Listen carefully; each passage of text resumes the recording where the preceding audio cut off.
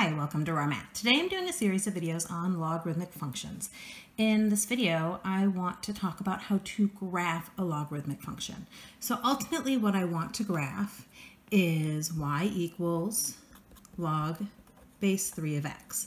The problem is, normally if you're graphing by using a table of values, you put in a bunch of values, you figure out the y to the x and graph. But if I start to put in a bunch of x values, I'm going to get a lot of decimals.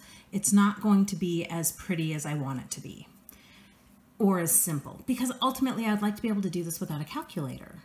Now, the inverse of log is an exponential. So remember, logs are exponents, which means in this equation, y is the exponent, and log answers the question, 3 to what power is x? So 3 to the y equals x. So because this is the inverse, what I'm going to do is I'm going to start by graphing the inverse. So if I put in the values -2, -1, 0, 1, 2, 3 to the -2 is the same as 1 over 3 squared, which is 1/9. 3 to the -1 is 1/3. Anything to the power of 0 is 1. 3 to the first is 3, and 3 squared is 9. Okay, so then I graph this. -2, 1/9, -1, 1/3, 0, 1, 1, 3, and 2, 9 is off the graph, but that's okay because I'm really just needing to get the smooth exponential curve with arrows. Remember, this is your asymptote. An asymptote is a barrier you cannot cross, so though this goes forever left and right, it will never touch the x-axis or cross the x-axis. Exponents cannot make a number equal 0 or make a number negative because you're multiplying a number to itself. Because this goes forever left and right, the domain of an exponential is all real. Now I could write all real. I could do the double bar r.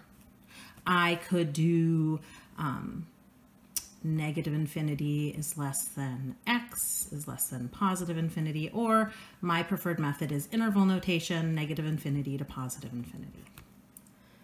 The domain is all real because that's your x values. The range, we just said this is an asymptote, so this will never equal 0, but this will forever be getting closer and closer to 0.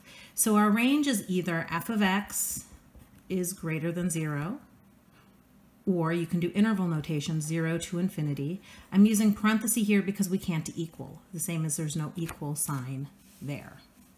Okay, so the thing is, we said these are inverses. So where x is here, y is here. So we can take all our x values and make them our y values. So we can put in the -2, the -1, the 0, 1, 2. Where y is here, we have x. So we can transfer all of our y values to our x values so that we have 1/9 -2, 1/3 -1, 1, 0, 3, 1, 9, 2. This would be a hard list to come up with on the fly, but using the inverse, it helps. So 1/9 -2, 1/3 -1, 1, 0, 3, 1. Again, 9 is outside the scope of the graph. That's okay. We just need a nice curve, nice continuous curve. And now we have the graph of log base 3 of x.